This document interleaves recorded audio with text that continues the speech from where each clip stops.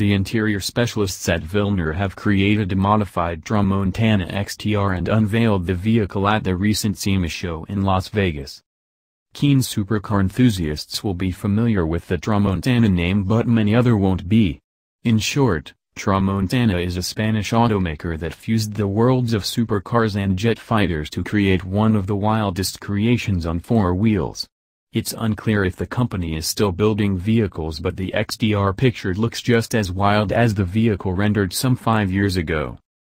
Vilner started off with a blank canvas and started its modifications by painting the Tramontana matte black.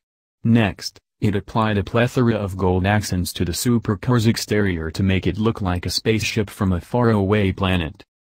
Inside, the gold theme continues with bright trimmings applied to the seats, steering wheel, speaker surrounds, dials and gauge cluster.